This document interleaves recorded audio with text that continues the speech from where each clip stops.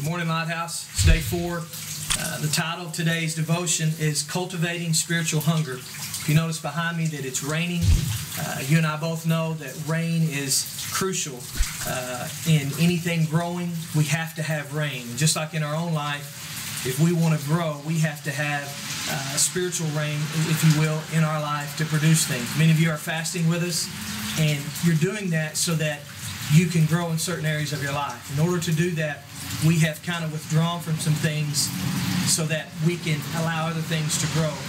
In Mark chapter 1, verses 12 through 13, the scripture says that immediately the Spirit drove Jesus into the wilderness.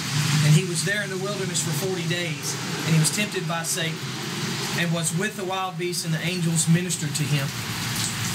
During this time, this 21 days, that's exactly what we're doing. We're allowing the Spirit to bring us out of kind of our daily routine.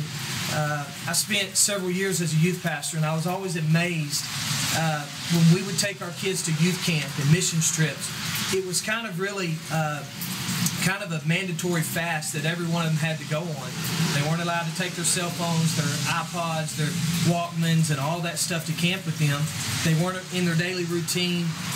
They weren't around all their normal friends, and so they really had to withdraw for a season in their life, for 2 or 3 days while at camp. And during that time, it was always amazing to see how God could speak to them, and more importantly, how they could hear God's voice. It's hard sometimes to hear God's voice when all the distractions of life are going on. But if you will take the time, just like Jesus did here when he went into the wilderness, he withdrew from his friends, the disciples, the large crowds, his family, and he got alone with God. And during this time, I encourage you to, whatever you're fasting from, whether it's television, radio, internet, Facebook, food, coffee.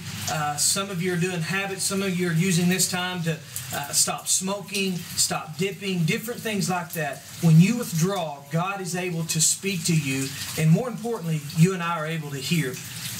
Matthew chapter 5, verse 6 says this: "Blessed are those who hunger and thirst for righteousness, for they shall be filled."